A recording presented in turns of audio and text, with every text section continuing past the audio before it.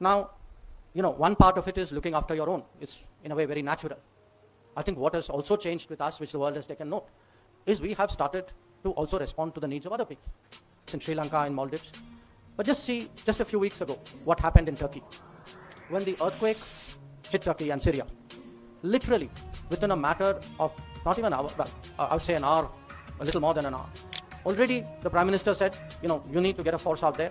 We need to, because we literally within 2 days, we were there. Sometime, look at the YouTubes on what the Turkish public says about the Indians who are there running a hospital. They're actually running a hospital in a school out there. Now, those are the kinds of things today that shape the image of India. In Maitri, because, every September, there's this UN General Assembly. Last September, a bunch of countries actually came to us and said, we'd like an event where we want to tell you what we think about it.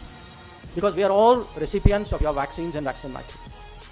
And you should hear hear them. So really, I would say you cannot be unmoved by what you say. The Foreign Minister of Jamaica, who's a lady, she actually says, I have vaccine Maitri inside me. That is the kind of impact today that we are making in the world. Two more examples. Why the world today thinks of us differently. You saw that during the Ukraine conflict, we came under a lot of pressure from some Western countries that while they wanted to keep their freedom to buy energy from Russia on terms and pace which they wanted us really to sacrifice the interests of the Indian consumer. No, we stood firm publicly. And I would say this to you, across Asia, across Africa, across Latin America, a lot of other foreign ministers, sometimes even prime ministers and presidents, basically told me or told Prime Minister, saying, look, we admire what you did. Many of us had that feeling. Not all of us had the ability or the courage to say.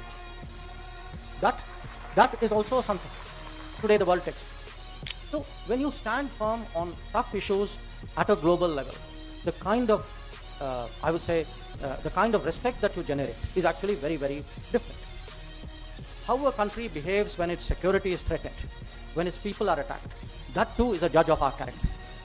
So if you compare what we did after Mumbai 26/11 with what we did at Uri and Balakot, the world draws a message from it. See, when you see our soldiers after 2020 deployed in the northern borders, in the Himalayas against China, and you compare today how we are supporting them, sustaining them, making sure they have the capabilities.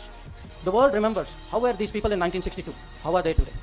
This is also something, the willingness to stand up to coercion, stand up to pressure, stand up when your national security and your core interests are at stake.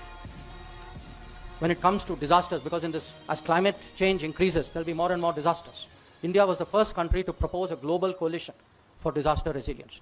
So we are no longer today the receiver of ideas, or the receiver of assistance, or the receiver of, what other people give to the rest of the world. We are also today a contributor. We are a giver. We are a provider. We are a responder. That is today the changing image of India. But in the final analysis, what the world thinks about India is determined by two factors. One, the buzz, the energy, what they sense is happening in India. And most of all today, this is visible in the digital domain. The scale of what we have done digitally. When I go around talking to people, saying, we deliver food to 80 crore people. We give money in the bank accounts of 40 crore people. Even the Ujjwala, the gas cylinder, is given to 8 crore people. The number of family members who have benefited from housing provided by government is 13 crore. So these are, for the world, fantastic figures. And the countries with less population marvel at the figures. But there are many countries who say, we have the same problem. I've actually had a president who made me sit for half an hour and made me talk about all of this, because he said, I have the same leakage issue in my country. So when I explained to him how leakage in India was cut, how those days when, 100 rupees left Delhi and 15 rupees reached the recipient, how that era is over, it's something which is of enormous interest. The other, of course, is people today see the personality of India. The fact that we today are culturally proud. We are not today trying to be an imitation of other cultures. That whether it is our food, whether it is our speech, whether it is our culture, whether it is our traditions, it is something that we project, for which we demand a rightful place. And that, I can tell you, the rise of a civilization again on the world stage, that is something which the world knows about.